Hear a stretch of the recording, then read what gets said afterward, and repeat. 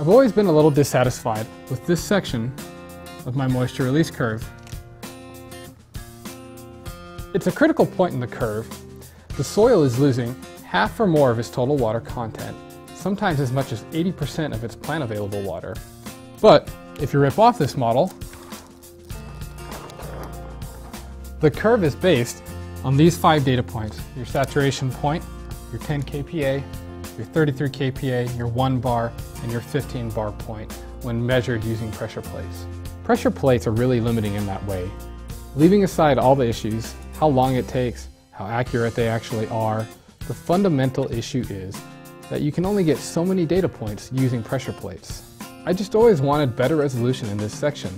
That's why I'm such a fan of the HYPROP.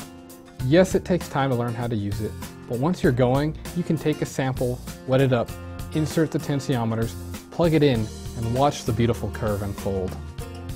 Look at some of the data we got earlier this year. This is a poorly graded soilless substrate used in greenhouses. The HYPROP gave me over 100 data points. These data are much more interesting than you could predict if you were limited to 5 points. The resolution of this instrument and the breakthrough accuracy and range gains made on the WP4C last year mean that with these two instruments together, you can finally get the resolution across the full moisture release curve that you've always wanted.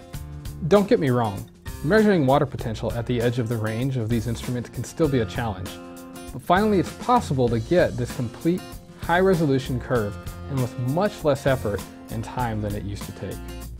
These data are phenomenal. If you have any questions, call us at 800-755-2751.